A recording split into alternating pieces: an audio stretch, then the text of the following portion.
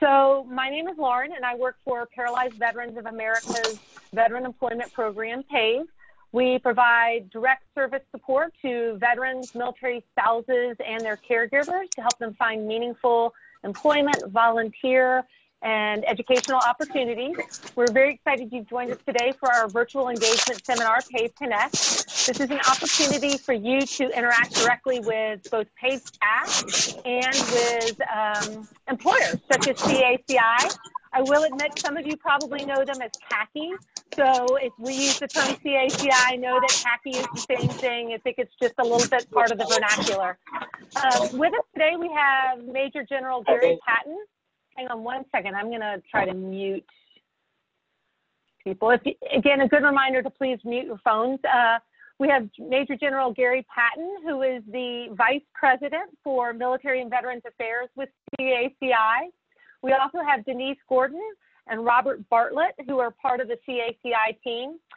This is a great organization. They have opportunities available across the country. I think you're really going to be excited about learning more about these.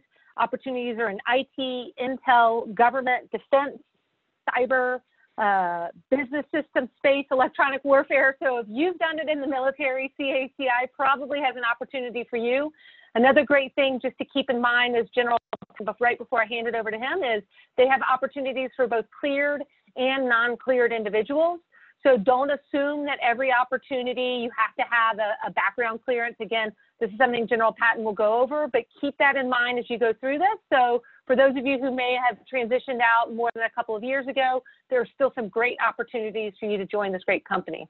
And with that, sir, I will turn it over to you and let you run us through your presentation. Again, don't hesitate to ask questions if you have them. Oh, great. Thank you, Lauren. That was a tremendous introduction. I've been on a Zoom call here probably every week for the last 3 or 4 months, and that's the best intro yet. So thank you very much. Thank you for your time and for the PAVE team really giving us this time to engage with your clients, with your veterans. And thank you, veterans, for your time and your service. Hopefully, we brought some content here today that I think will make your time worthwhile, the time that you've invested in spending with us here for the next hour or so. My name's Gary Patton. I run our Military and Veterans Affairs program at CACI. This is our team. We are a dedicated team. I'm going to get into that here in a second and what we do. But first off, I want to just tell you that over the course of this presentation, I'm going to introduce you to CACI. We're a federal contractor. We're a national security company. We are hiring now. We've been hiring consistently on the order of, somewhere between 100 and 150, 200 veterans a month all through the pandemic. So that's good. We have transitioned our work from almost a 100% client site posture to now 70% of our work is being done remotely. What that work will look like in the future remains to be seen, but we've been very successful gaining new contracts and performing on the ones we have, again, in the national security space during and throughout the pandemic, and we've been hiring throughout. We're hiring today. I have 7 jobs later in the presentation that I brought that we are hiring for now in concentrations where I was told some of the you participants are located. So hopefully it'll interest you. I'm going to talk up front a little bit about the company and our culture. I get a lot of questions about culture in presenting, and it's something they need to look at as you choose a company where you work. And then again, we'll transition into the job search and look at a number of different jobs that may interest you that we're hiring for now. First off, here's our team. We're a 3-person team. We're dedicated full-time. All we do is support veterans. We got a combined 64 years of service among the 3 of us.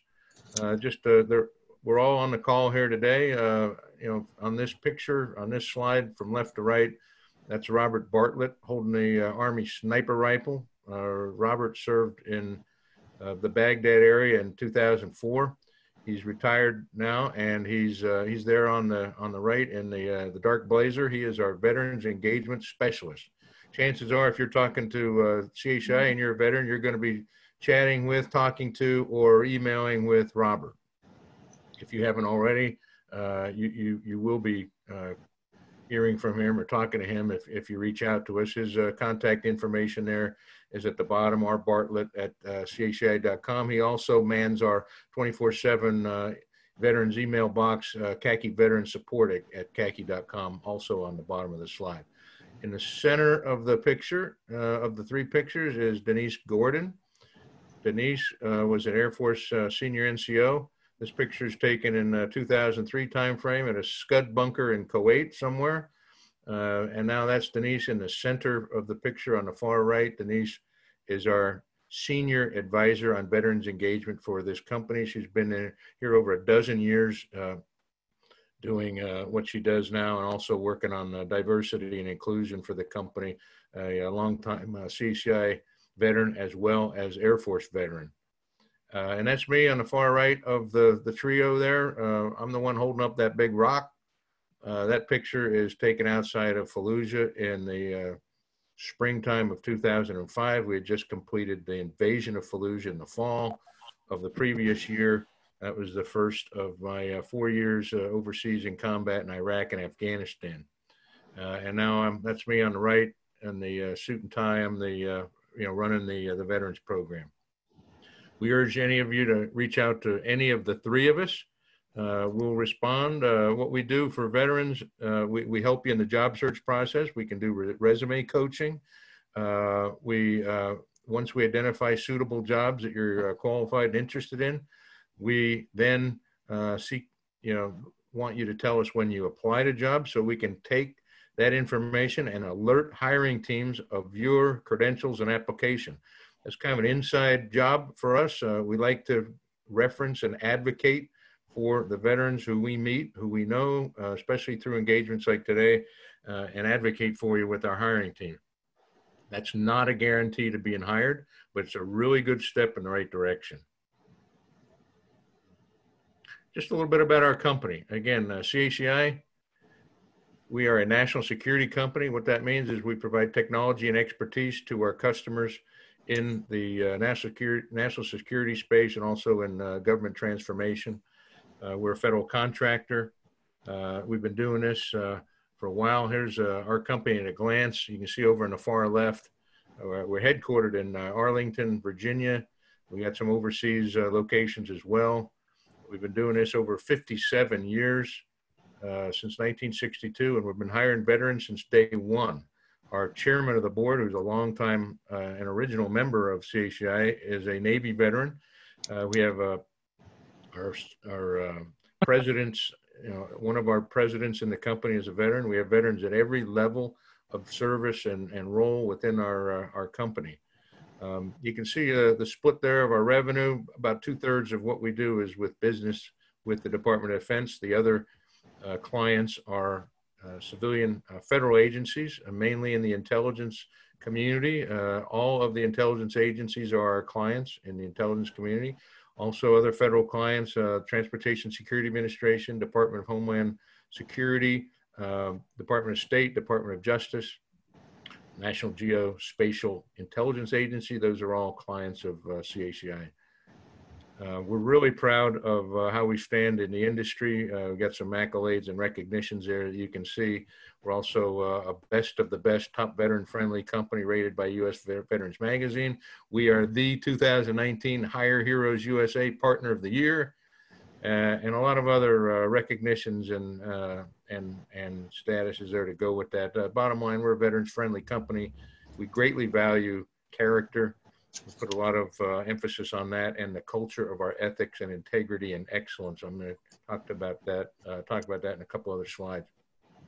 Close to $6 billion company, 23,000 employees worldwide. Almost 1,000 of those employees are located and working overseas in combat zones.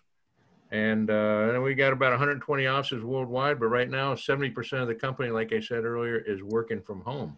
So how many of those offices remain open as we come out on the other side of the pandemic remains to be seen. We're working with clients right now to try and figure that out. Many of the jobs you may see on our career site today listed as in certain locations may very well in the future be remote offerings. Again, I can't say with certainty, but those are things we're looking at in the months ahead. We operate in 12 different business markets. It's a busy slide, but I just want to point out a couple of some of the type of work we do. See in the upper left-hand corner, it says business systems. One of the business systems we're involved in is with a client in the Army, the integrated pay and personnel system for the Army, which is the pay and personnel system of record for the active Army, Guard, and Reserve. That's a CACI contract. We've developed, integrated, and deployed the Guards pay and personnel system, and now we're working on the reserves and the active force with the Army. It's a huge contract. Of course, you can imagine the type of work on that contract, a lot of software developers, integrators, and now trainers and deployers as we deploy that system across the active and reserve forces and train the trainers on how to use that system. Enterprise IT at the top of the center column, that's another big business market. Some of our clients there, the NGA, National Geospatial Intelligence Agency, we just won a contract providing enterprise IT support for that agency, from soup to nuts on IT, tech support, network operators, system administrators, cybersecurity specialists, vulnerability analysts, program managers, you name it. We're on that project running the IT system backbone for the NGA. We do the same for Transportation Security Administration. We do the same for a lot of the U.S. forces in Korea, and we're doing the same for European Command in Europe. So around the world, a lot of DoD and federal clients where we are running their enterprise IT structure. We're also involved in a lot of intelligence operations and services. Again, most of the employees that we have overseas are serving in some intelligence role. In many cases, sitting side by side with their military counterparts, providing human, SIGINT, ELINT, all source, open source, intelligence type analysis for our military clients, both abroad and at home. But a lot of those positions overseas are intelligence support positions. We value veterans. 38% of our company are veterans. Military spouses are current serving members of the Guard and Reserves. That's over 8,100 members. Employees today are in that group that I just described. 9% of our employees are disabled veterans, over 1,800. You can see the hiring numbers there over the last couple FYs. This year, fiscal year 20, our fiscal year runs from June to July, so we're just 2 days away. Tomorrow being the last day of fiscal year 20. We'll total that figure and have an updated, in our next briefing, we'll have an updated number there. We're going to come in at about 2,200 new veteran hires in the course of FY20. And that represents 40% of all hires for the year for the company, which is a big number. Last year it was 47%. This year at 40%, a slight drop off from last year. A lot of it attributable to the pandemic. The stop movement, the overseas movement freeze that has affected some of our contracts and the military transitioning as well. But again, a good year for us, over 2,200, somewhere around 2,200 employees, 40% of new hires this year being veterans. We put our money where our mouth is. This year ending FY20, 84% of all our donated funds went to the benefit of troop and veteran organizations. Last year it was 85%. 2 years before that it was 75%. So 4 years in a row, over 75% of donated funds going to troops and veterans. Again, we put our money where our mouth is. We have a national campaign. I know Lauren and her staff has seen these products, our monthly flyers, where we reach out to veterans as part of this campaign, and we advertise in 7 different job categories. You can see them listed at the bottom. These are the areas that best align, most closely align with MOSs and ratings and so forth that you bring out of the service. This is not the only areas that we think MOSs align with, but these are the primary ones.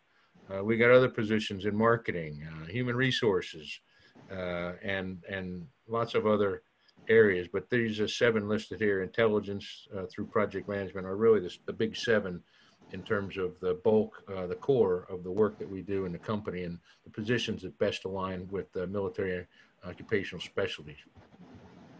Now, a little bit about culture. We always get questions about culture. We urge our veterans in transition to look for companies where they see a good match in the culture.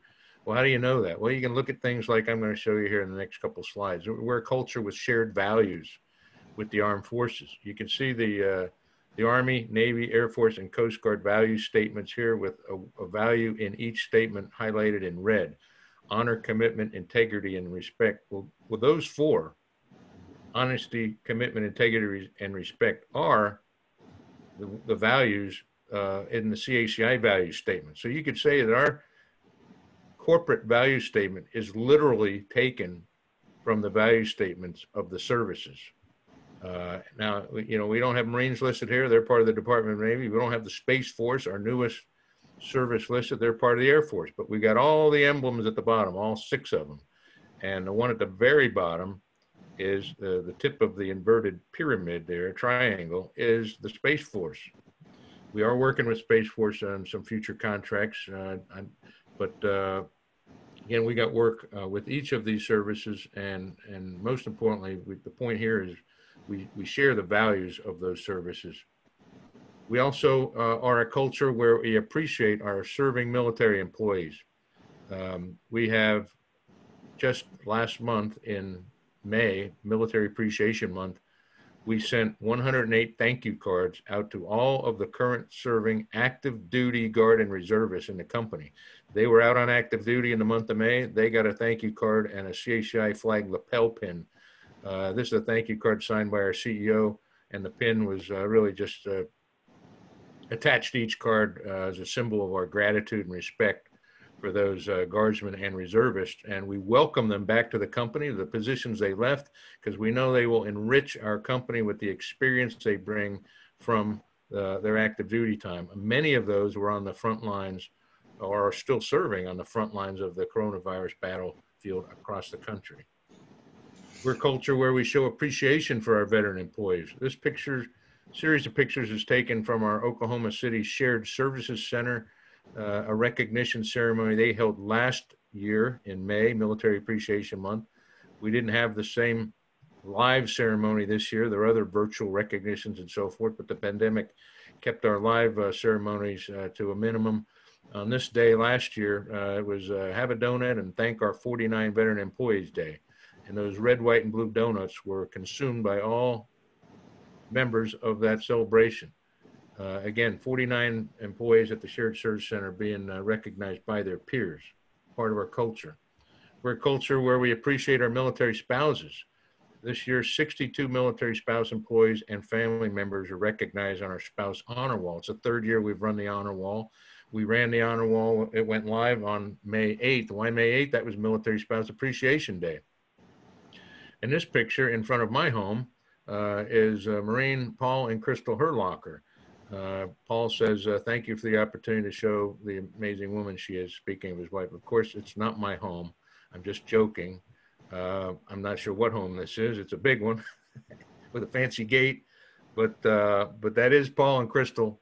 And Paul is an employee at CACI, and Crystal's his spouse, and he's thankful for having her. And this was just one of 62 awesome pictures, tributes to military spouses on our Military Spouse Appreciation Honor Wall last month. We're a culture of community service. Again, last year we did this. We didn't do community service this year because of the pandemic, but last year we raised the flag at a Air Force veterans home. Sergeant Donald Rice had a flag. He'd never flown it. It'd been in his family for years. We went out there and dug a hole, planted a flagpole, and raised the flag with Donald for the first flag raising of his family legacy flag in his front yard. It was a nice community service project. We did a couple others around the country. This particular one was selected as an Emmy Award nominating news story in a local news in the Northern Virginia area. So that really concludes the first portion here, talking about CACI, what we do as a company, the type of work we do, and the culture that we have in our company. It runs across the company, top to bottom, left to right. We are a company where we value veterans. We value the leadership, the integrity, the ethics, the training, the teamwork, self-discipline that they bring to our company. And really in these challenging times, the times of the pandemic, the veterans' mission focus, initiative, and creativity These are things that make veterans even more valuable to a workforce. And I've made this presentation to the senior leaders and hiring managers across the company, recognizing that this is a time we should be hiring more veterans, because veterans are used to facing adversity and leading in adversity and executing their missions in adversity, like the kind of adversity we're seeing now around the world with the pandemic and everything else going on. Your military experience counts. Your skill sets are definitely transferable. We have many jobs, hundreds of jobs in intelligence, information systems, cyber, logistics, engineering, training, project management. These are areas that serve our national security clients, and know that you've had those skills while you're in uniform. Okay, your security clearance really counts as well. As Lauren mentioned, majority of our positions, due to the work that we do, due to the client's environment we operate in, require a current security clearance. We're going to talk about clearances as it relates to the jobs that I brought. I think I'm going to answer a lot of your questions about security clearances, but if you're applying to a job and it requires a current clearance, it's going to say that on the job description, and you should put that on your resume. We actually hear from veterans who say, well, I was told not to put my clearance on a resume. Well, if you're applying to a job that requires a security clearance, you should absolutely put it on your resume, because it is a qualifying requirement. There are also a number of jobs, I'm going to show you how to find them, a number of jobs at our company that do not require a current security clearance, but ones in which you can apply without a current clearance, and in some cases you can obtain a clearance while you're in that job, because we'll investigate for you.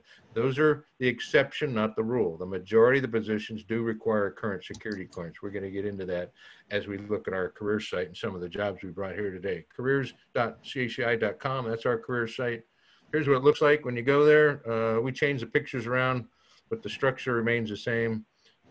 You can search for jobs in a number of different ways. On the far left bottom, you can search by keyword. What do we mean by that? Well, you want to look for jobs in AFRICOM, Africa Command, but shortened as AFRICOM.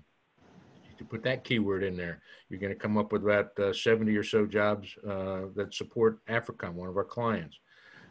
You could put cybersecurity in there. You could put entry level in there. You're going to come up with a bunch of different ways, word combinations. You can search for jobs on your own.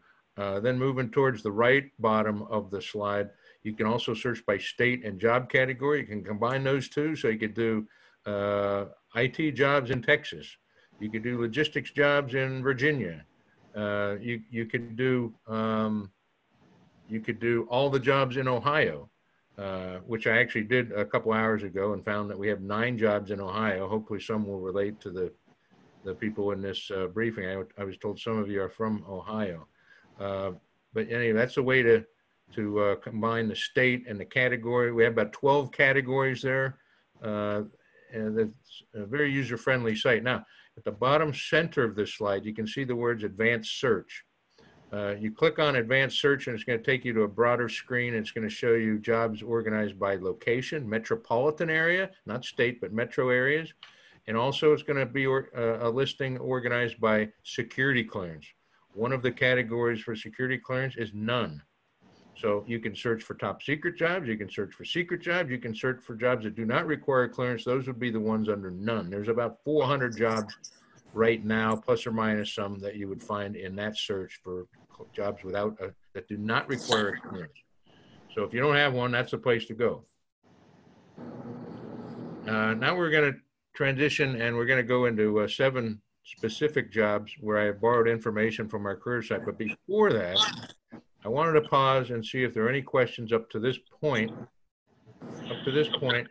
about the company, the values, what we do, the type of work we do, and so forth. Again, we're going to get into detail on job descriptions with teaching points on every slide to follow. But before that, just pause for a moment to see if there's any questions or comments up to this point. Dominic, how are we looking? We have one question, and it's about visas. The question just says they were looking at a training development position with AFRICOM in Germany. Would they need to work through the visa requirements before applying?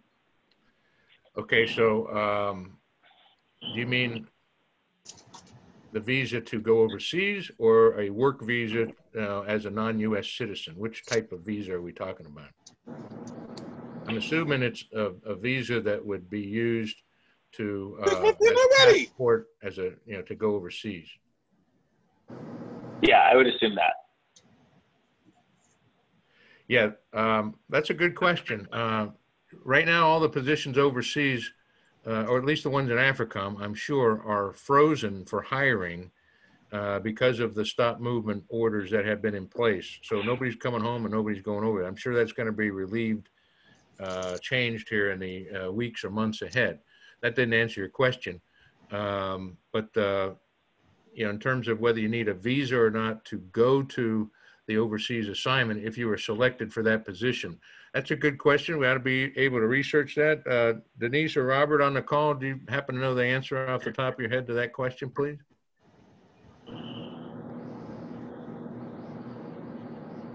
Hi, this is Denise. I would have to research that as well. Probably safe to go ahead and apply, or just send us your resume, and we could forward it to the individual that owns that specific job. So if you have the 6-digit number of the position, just send it our way and we can check to see if there are specific requirements. Yeah, thanks, Denise. There's some countries that you can travel to that don't require a visa. I'm not even sure if Germany is a company that requires a visa. It may be a country that does not require a visa for U.S. citizens. In that case, you wouldn't need it. If you're working overseas in a country where a visa is required, and again, depends on the status of forces agreement and a number of other things, perhaps a visa would be required. I have seen positions that call, it says, U.S. citizenship is required, but that really is as it relates to the eligibility for a clearance, not so much the passport visa piece. So my feeling is, first off, we would research whether a visa is required for the particular country, and then kind of go forward from there. And my recollection is a visa is not required in Germany, but we'll follow up on that. Well, this is Robert. Do not need the Yeah, say that again, Robert. We just got a part of that. From my understanding, you do not need the visa before you apply. Okay, yeah, that makes sense. Okay, we'll take that question and research it, especially as it applies to the jobs in Germany that you mentioned, and we'll get an answer back to the PAVE team. Any other questions right now, Dominic? Yeah, we have one other question, or two other questions, but one is about if they said they had a secret clearance in the past, how can they renew that? Okay. What's that process look like? Okay, all right. What's the other? We're going to address that in one of the jobs we touch on here next. What's the next question? Yeah. It looks like, go ahead, Dom. It's also about clearances, so I'll let you address that. Okay. Moving forward. Yeah, we always get a lot of questions on clearance. We're gonna touch on that here. Let me get into the couple of the job descriptions, and if I don't answer the clearance question, we'll circle back to it. But I'm pretty sure we're gonna address that in detail. Okay, so I got 7 different jobs, different locations. Dominic told me that the concentration of attendees here were in 3 areas in the country: the National Capital Region, D.C., Virginia, and Maryland. Secondly, Ohio.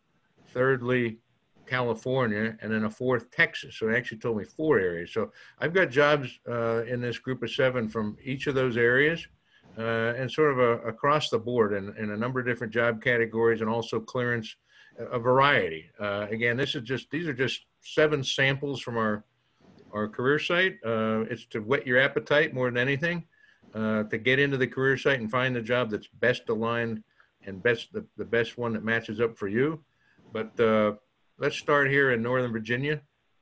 This particular job, again, this is an extract from our career site. This isn't exactly how it would look on the career site, but I've extracted the key information, and I've highlighted some of the things we want to talk about as teaching points in each of these job descriptions. And guess what? On first slide, the top line highlighted in yellow is security clearance.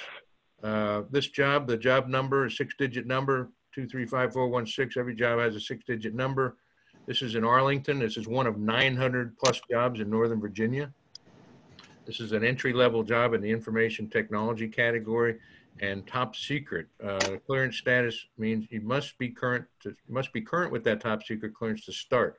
That's the way it's described on the job description for this particular job.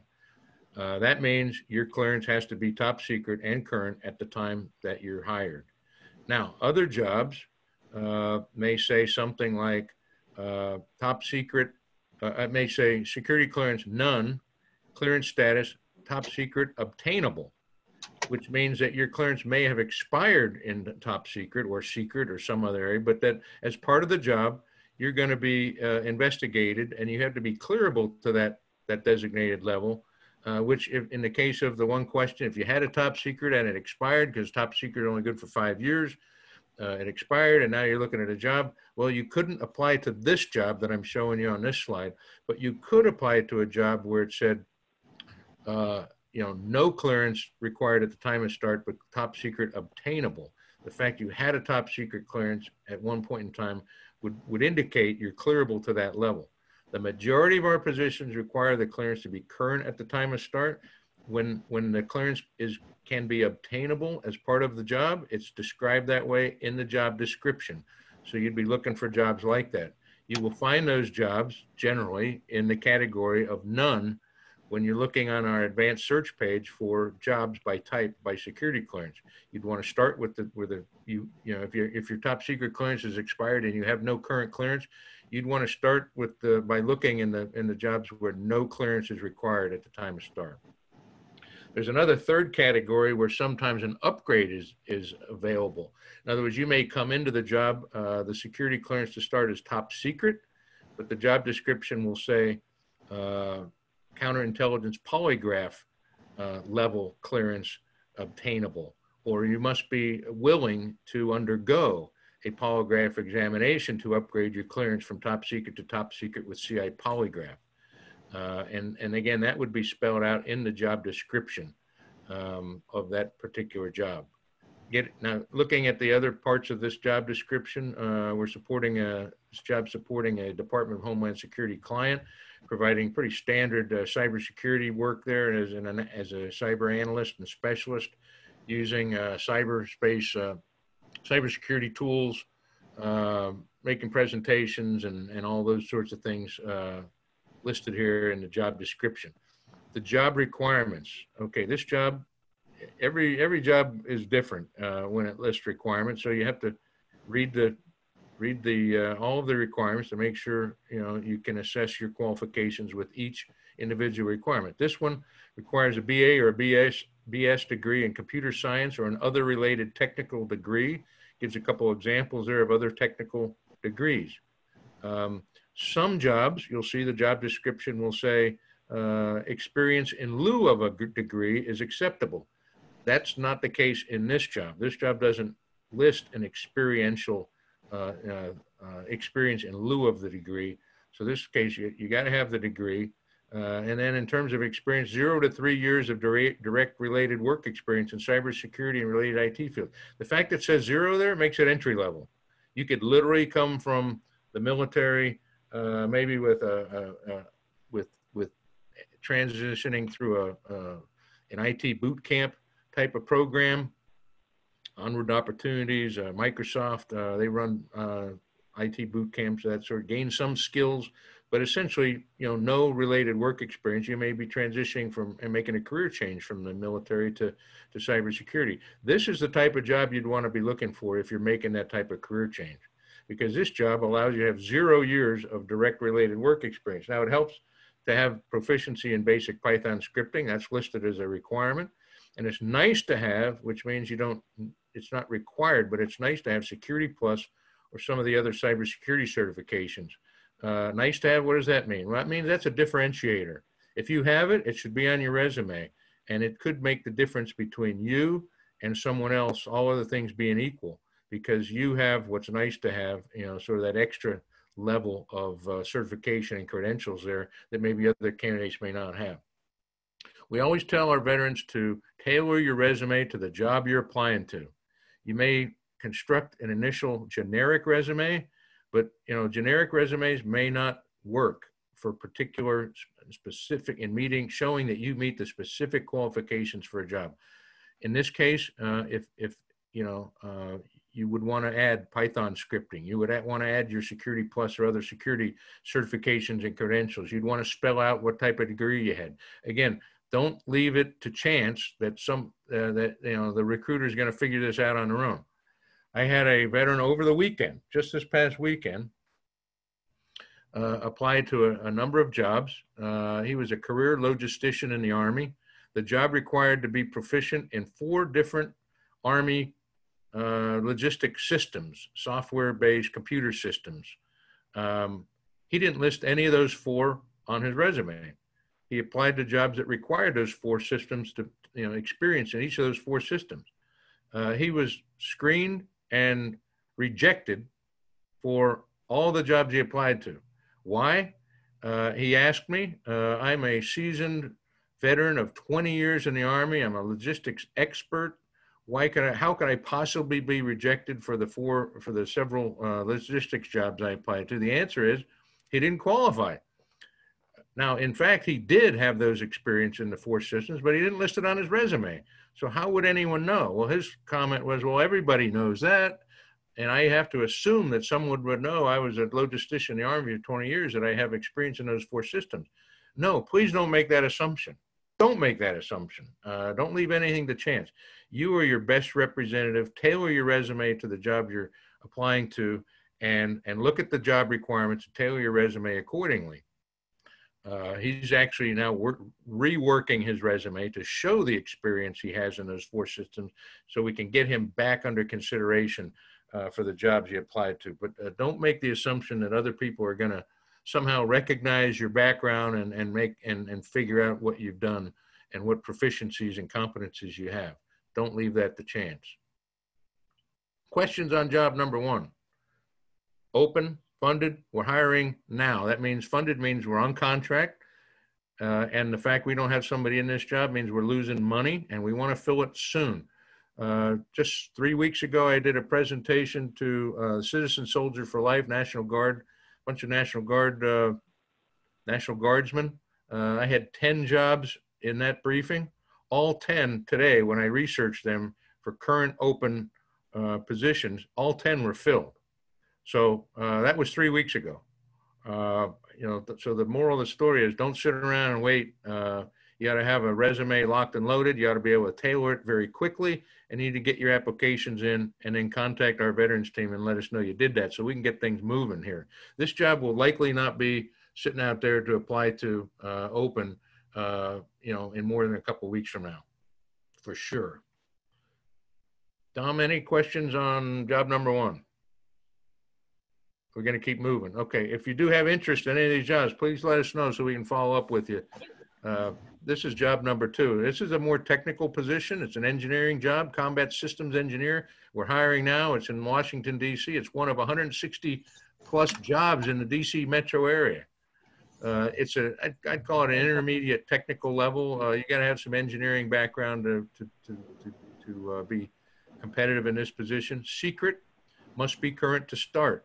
Job description, you can see here, performing combat systems engineering, design, technical analysis for one of their sustainment programs, ship modernization. The job requirements, you got to have a bachelor's degree in an engineering or closely related technical field. 4 to 10 years of experience in combat and weapons systems in the Navy, 4+ years of experience with the Navy or a Navy acquisition program, and ideally suited for a Navy surface warfare officer.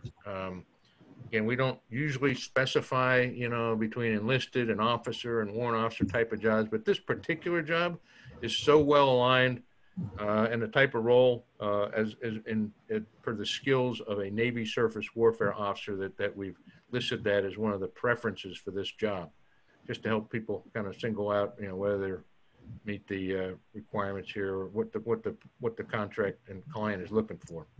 Nice to have some additional experience there in a in an integrated warfare system. Again, pretty technical job. If you're in the Navy, you probably understand a lot of this, and could be, with an Navy engineering background, could be a really solid candidate for this type of work.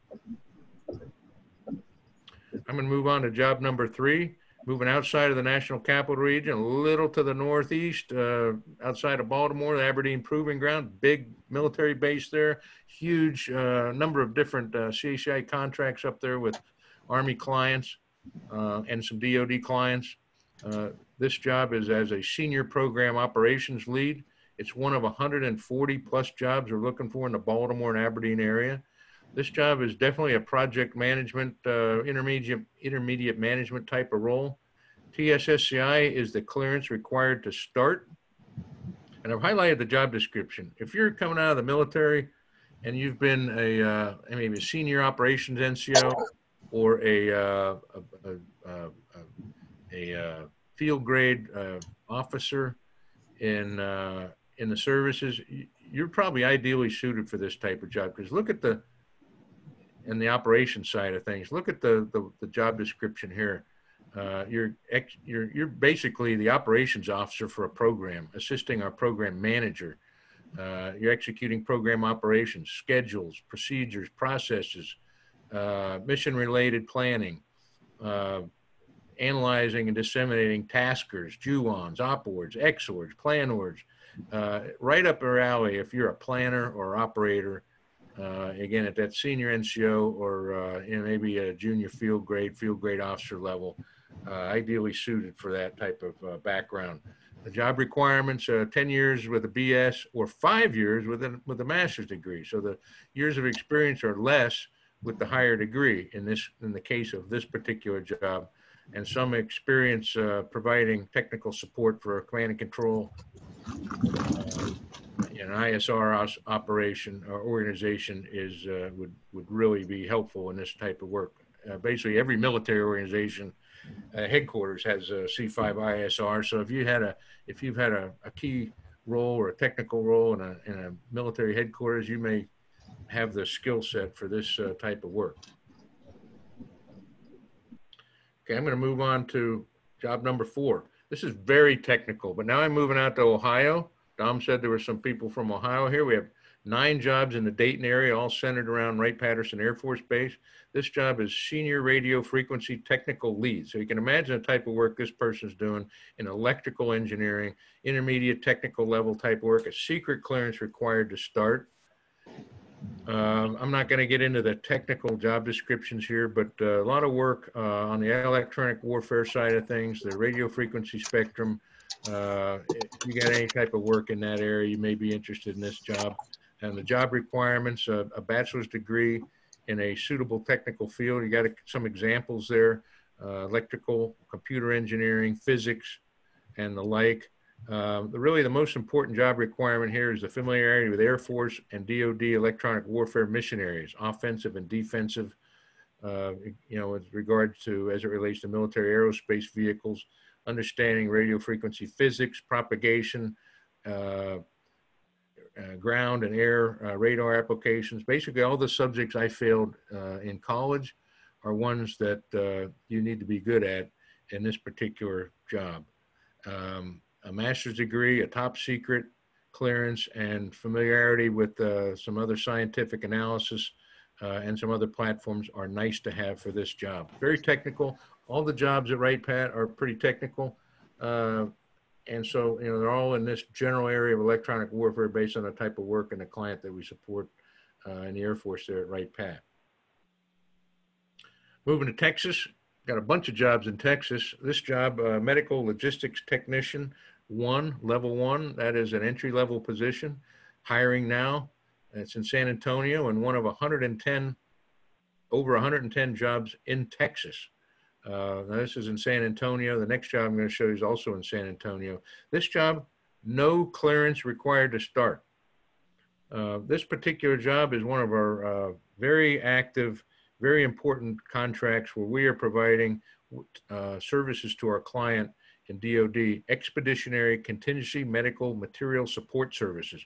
This contract is playing a very key role in the coronavirus battle across the country because of the contingency medical materials that are being transported, from base to base in support of our efforts around the country. This job's at San Antonio, and you can see the other job descriptions: managing material requirements, scheduling, basically helping material and supplies move from one place to another on the medical side of things. Job requirements: only a high school diploma or equivalent required to start. 2 years of specialized Air Force logistics experience, medical logistics preferred, around the full range of logistics, receiving, ordering, customer support, inventory, warehousing, material handling equipment, all those type of things. Basically, if you've had an enlistment tour of duty as a logistician, especially in the Air Force logistics, you'd be perfect for this job in San Antonio. Minimum security clearance here: only have to pass a favorable national agency check with local law and credit. The fact you're coming from the military means you're probably going to be favorable. That's probably going to be favorable to you, and that'll be something that gets checked out as part of your application in our security vetting process. Again, an entry level, no clearance required. Just need some Air Force logistics experience in your background, minimal, 2 years, and you could be the right person for this job in San Antonio. And the next job is in San Antonio as well. This is at Lackland Air Force Base, one of the several military bases in that region. This is one of 50 jobs in San Antonio, Texas.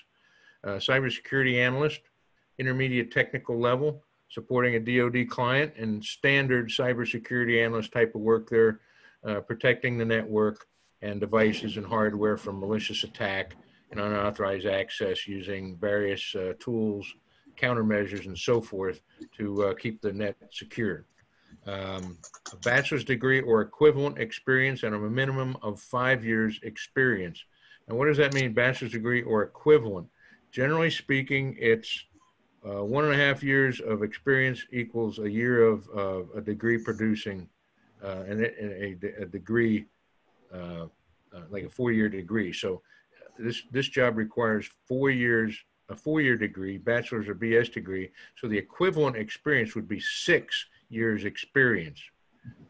So basically, if you don't have a degree, you could apply to this job with 6 years experience. If you had a bachelor's degree, you need a minimum of 5 years to go along with the bachelor's degree.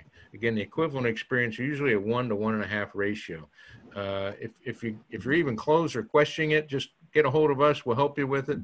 We'll position you in front of the hiring team. We can answer your questions.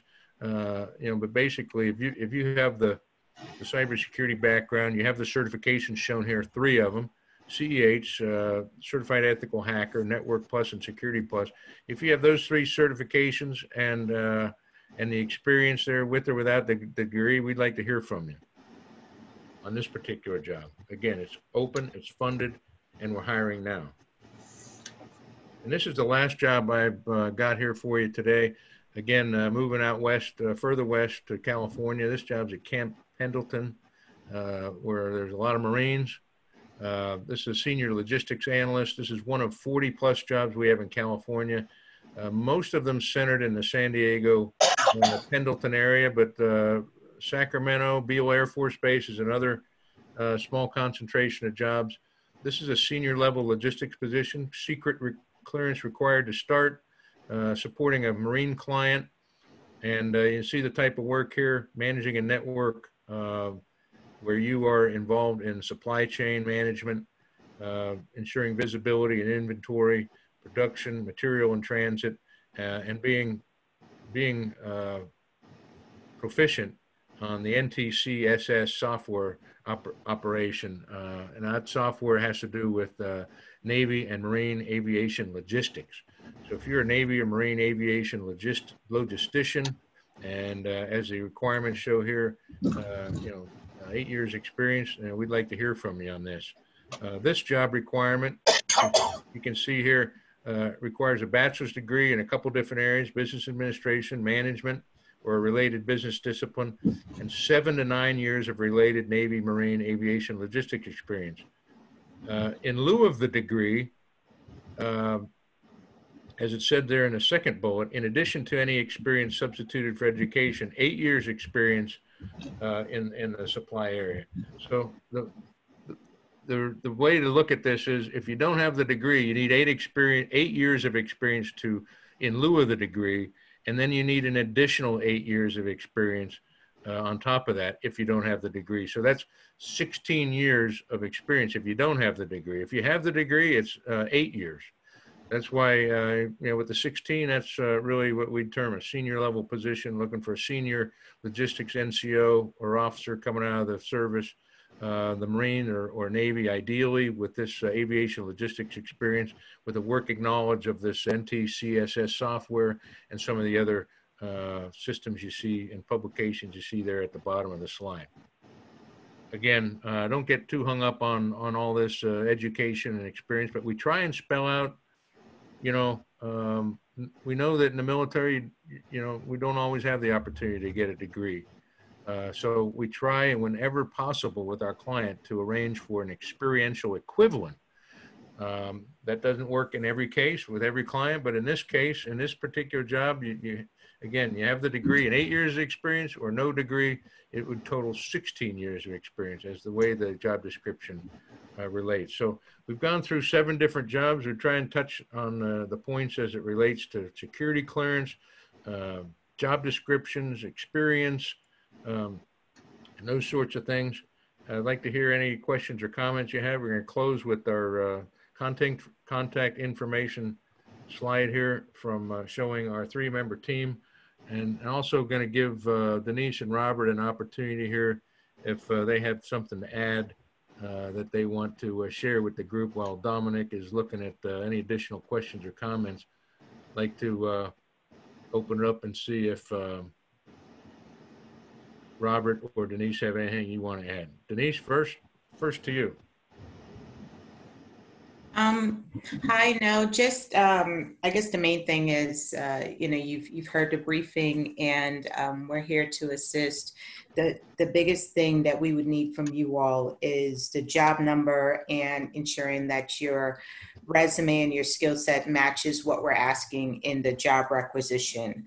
And then, we'll be able to give you any assistance as far as advocating for you to the hiring manager, and just know our advocacy does not guarantee that you're hired, but it will guarantee that you will at least be seen. So just ensure that you're applying to positions where you match the requirements. If you have any questions on clearances or anything else, just let us know. Yeah, that's probably the number one thing we see that really takes veterans out of the competition for certain jobs is the not tailoring the resume to the qualifications. Again, we can help you with that, but it's pretty simple. I mean, you look at the job description, you look at the qualifications. If you have those qualifications, highlight them front and center on your resume so it's not hard to find. If the job requires 8 years of experience, make sure your 8 years of experience add up, and make it easy to add up. And that sort of thing. We get asked a lot about resumes, I'd say 2 to 3 pages maximum, and really focus on, again, the qualifications that tailor your resume to the job you're applying to, and highlighting the clearance that you may need for that particular job. Okay, before we go to Robert, Dom, any questions there we need to address? I know we're running a little short on time. I wanted to get the questions. Yeah, we have a question about intern positions. The question is that they are looking at intern writing positions, and because they're returning to school online this fall, are intern positions open remotely, or are they in all different locations? Yes. So this is the season for internships. We got a bunch of different flavors of internships.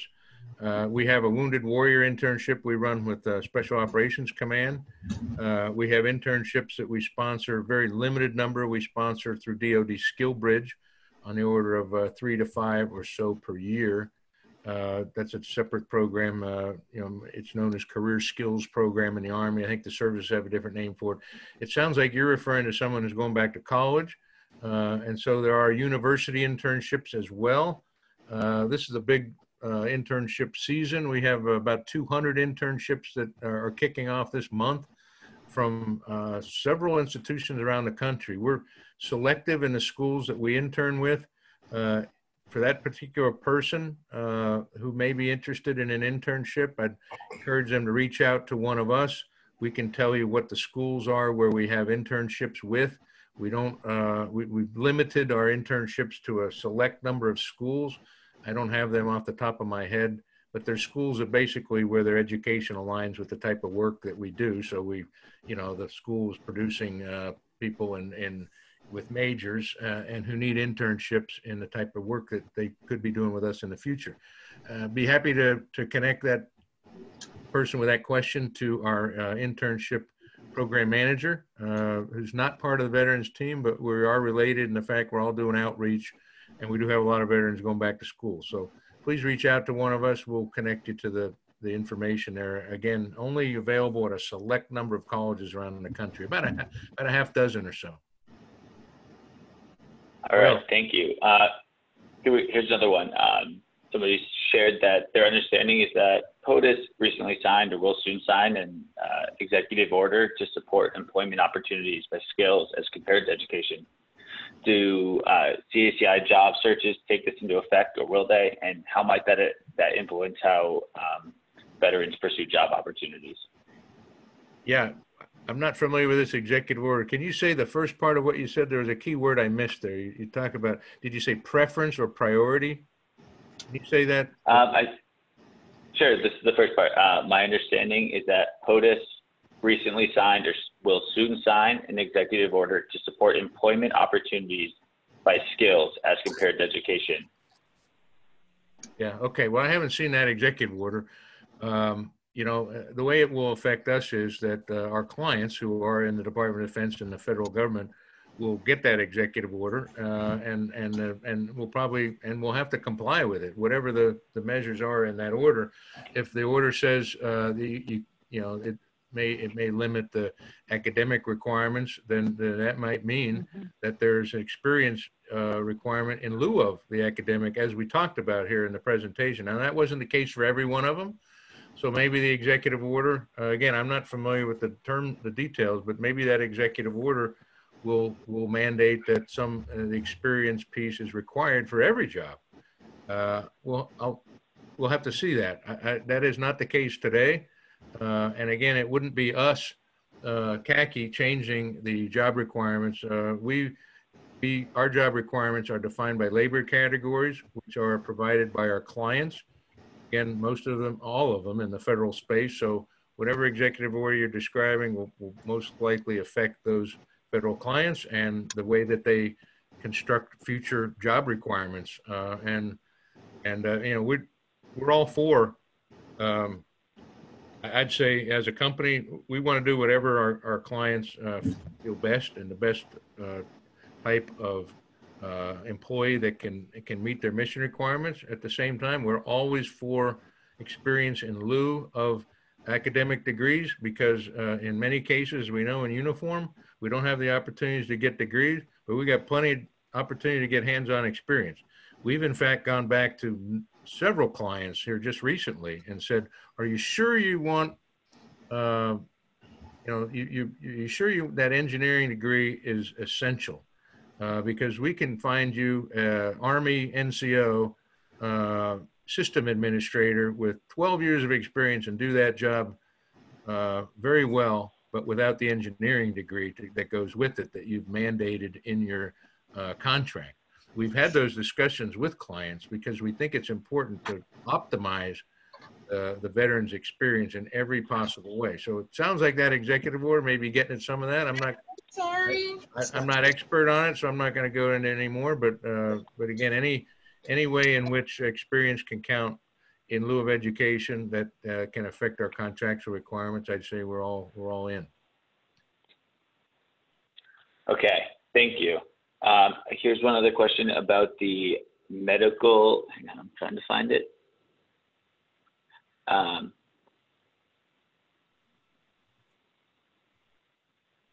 a lot of chat going on. Medical logistics jobs, are they strongly suggested for the Air Force, but not Army, Navy, or Marines? That was Yeah, the so question. all flavors. I showed you two here today. One was more tailored. That one medical logistics job was more tailored towards the Air Force. I would say if you've had a medical logistics job in the Army, Navy, or Air Force or Coast Guard, I would look at the other qualifications and see if you had those skill sets and clearance, and then consider applying for that job. I don't think Air Force would necessarily, it'd be restrictive to only Air Force in that particular role. Now the job's on an Air Force base. You're dealing with logistics of medical and air movement. So the Air Force has definitely got the the lead on that particular job. All things being equal, a candidate from the Air Force is probably going to get the nod over someone else for that particular job.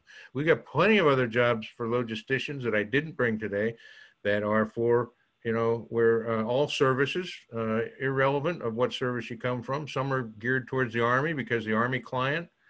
We're right now very close to seeing a contract that'll come out here in the weeks ahead on dozens of Army bases around the country, supporting the Army logistics, worldwide logistics program. So in those cases, Army logistics might be preferable.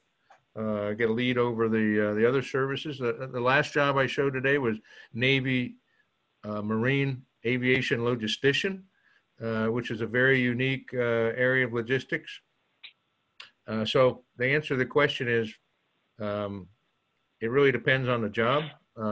I'd say be more focused on the other requirements, the systems you need to be proficient in. In the case of the Navy Marine Aviation Logistician job, you have to be familiar with NTCSS. That's an information system that runs the materiel support for the Navy and Marine aviation. If you don't know that system, you're not going to be competitive for that job. So you literally have to be a Navy or Marine aviation logistician to have that expertise.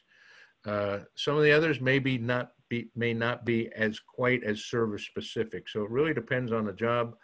Again, all other things being equal, if you think you got the logistics, the medical logistics background for that medlog job in San Antonio, but maybe come from another service, give it a shot. Let us know. Send us a note and let us know why you think you're the best person for it, and we'll advocate for you. Again, it may come down to the client voting and saying, "No, well, we got a bunch of we got in this particular case maybe the best candidates an Air Force logistician, what have you." But it's worth a shot as long as there's not some restrictive system, service specific system experience that you have to have for the particular job, like that marine logistician, marine aviation log job that I mentioned. Thanks. General Penn, I just want to ask if we have a couple more questions if you have the time. I got the time. If you got the time, I got nothing else to do. This is the most important thing we're doing today. So shoot. Thank you. Okay, here's a question. Arabic language related analysis positions seem to require clearance. Are you willing to sponsor a clearance? And do you think there will be any uncleared contracts positions in the near future? OSE has contracts up for bidding soon, and they should be uncleared. Yeah, say again the first part of that piece, Dominic. Wasn't clear enough. Arabic language related analysis positions seem to require a clearance. Are you willing to sponsor? Okay, got it. Arabic language, yeah. Okay, so I don't have that job sitting in front of me. Obviously, the person asking the question maybe has done some research, which is awesome. You've been on our career site, stay there. But if you have to look at the job description and see what it says. If the job says, clearance sponsorship available, or client willing to sponsor clearance available, or clearance obtainable, any of those phrases would indicate that you could apply for that job and be eligible without the clearance to start. If the clearance is required to start, it's going to say clearance required to start. So it'll be spelled out, and I would just refer the person to the job description. Most of our linguist positions do require a clearance, just off the top of my head. We do see the positions where I see most frequently where the client says they would be willing to sponsor a person for their clearance generally fall in the area of cybersecurity. But I'm not ruling it out. I just don't have the job in front of me. But again, it's probably spelled out there in the job description. And again, most of our jobs do not allow the sponsorship opportunities. Most do not. Some do. Some jobs where no clearance is required to start will say that a clearance can be obtainable in the job. But if it doesn't say that, if it doesn't specifically say a clearance can be obtainable or sponsored or what have you, then it probably does not offer that opportunity as part of the job. And unfortunately, majority of our positions require the clearance to start, and that's not something we dreamed up. That's from our clients. Our clients in the intelligence community, all the agencies, Department of Homeland Security, and so forth. I mean, in that work environment, you go to work, you got to have the clearance. You can't get in the door, and so our clients require that at the time of hire. I know our military members understand that, but it is frustrating. Like me, several years out of the military, top secret clearance for over 30 years, and my clearance expired. So I know what happens. I know there's people out there who've been in education and doing other things after they got out, and their clearance may have expired, and it gets frustrating trying to get back into the federal and national security space. But that kind of comes with the territory. There are not a lot of jobs that are going to allow you to get reinvestigated for your expired clearance while you're in the job. There are some. If it doesn't say that in the job description, it's probably not the case. Mm-hmm. Thank you. This is the last call for questions in the chat. Last call. And while we're waiting for those questions, this is Laura, and I just want to kind of, for those of you who are seeking employment on this call, you've just been given a great gift by General Patton and Denise and Robert and CACI. So I want to just kind of took some notes while General Patton was speaking, and I want to kind of stress some of these high-level ones. So first of all, CACI is hiring 100 to 200 veterans a month. There are jobs out there, so don't hesitate. If you are looking for a job right now and you have the skills required, start working on your resume, at 4:15. You can get a glass of water and then go back to your desk and start working on your resume. And make sure that when you're doing that, if the job says that they need Network Plus or Security Plus, don't assume that because you handled something bigger that the resume reader or the hiring manager or the recruiter will understand that you have these skills as part of that. Be explicit in every single thing that you do on your resume. If you've done Network Plus for 5 years, put that down there. That will just make everyone's job easier, because when you've got advocates such as General Patton and Denise and Robert, don't waste that talent that you've got advocating for you.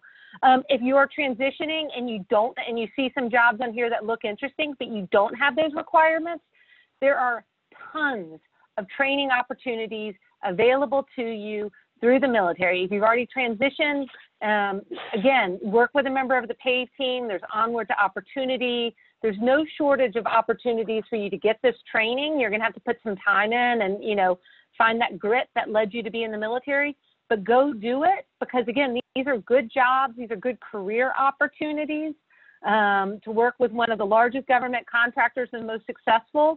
So take the opportunity of, take advantage of what you've learned today, put your pen to paper, start working on your resumes, go get the training, stay engaged. Don't send the CACI team a resume that's generic, that does not meet their requirements, and ask them to look at it. These are great advocates. We like to say that we work on behalf of the veterans, but we have strong alliances with our employers. This team does great stuff on behalf of the veteran community. Don't take advantage of them. Don't do it in a negative way.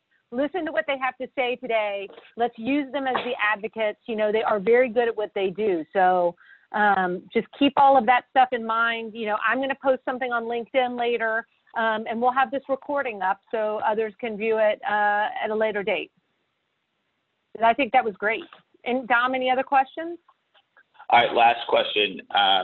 Is applying 90 plus days before I retire enough time? Yeah, that's a good question. I'd say the first thing is know when your work availability date is. It could be when you begin terminal leave. It could be you want to take some leave after your separation, retirement. So, determine what your work availability is. That may not necessarily be the day you separate. You may want to take a little breathing space. You may want to do something else, or you may want to start, as you begin your terminal. So know what that date is and then back off of that date.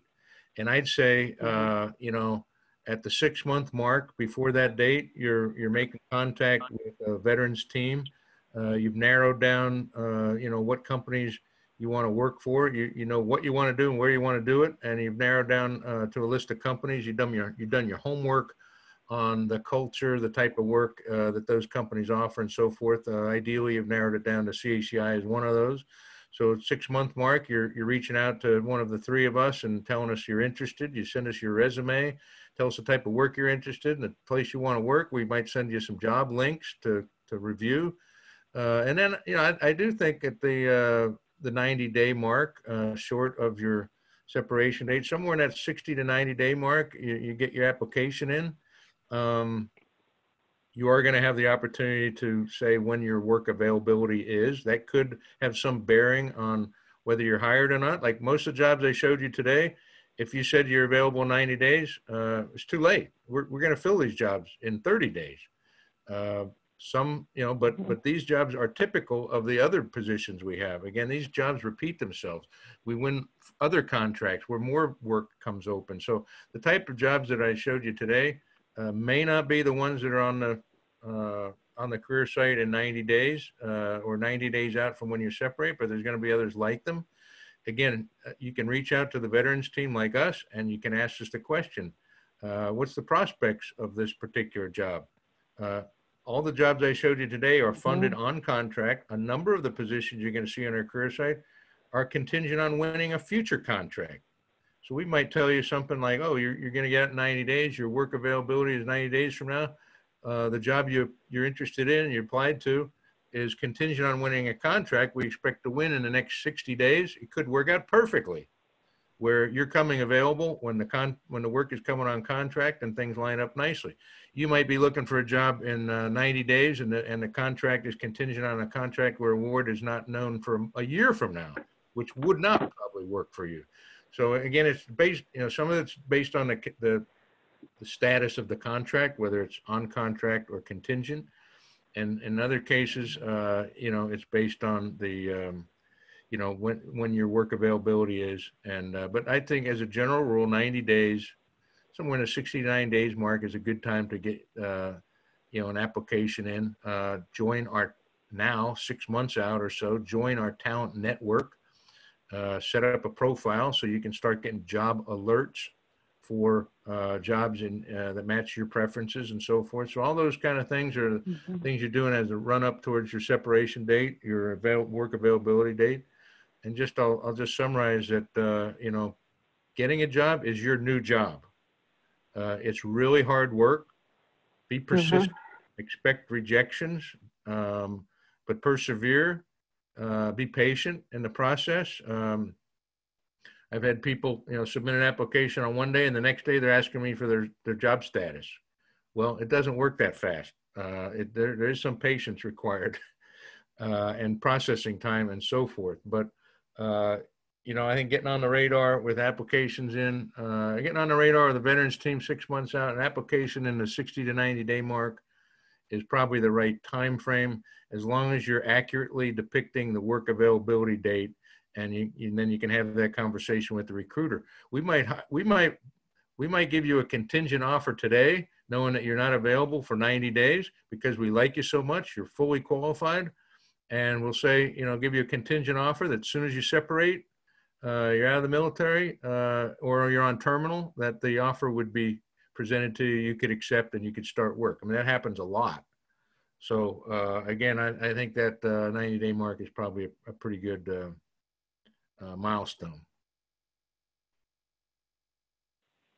Great. Thank you, General Patton. I just want to thank you and your team for joining us today for this PAVE Connect Employer session. It was really informative, and I think you provided a lot of veterans with great information.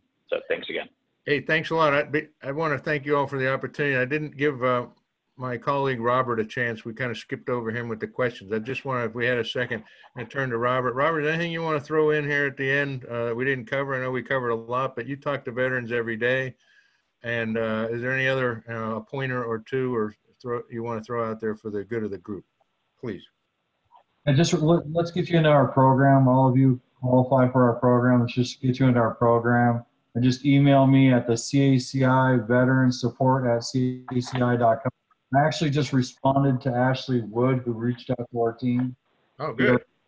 Get her lined out and just guide her a little bit further so you can understand the contract process. So we do the hands-on approach.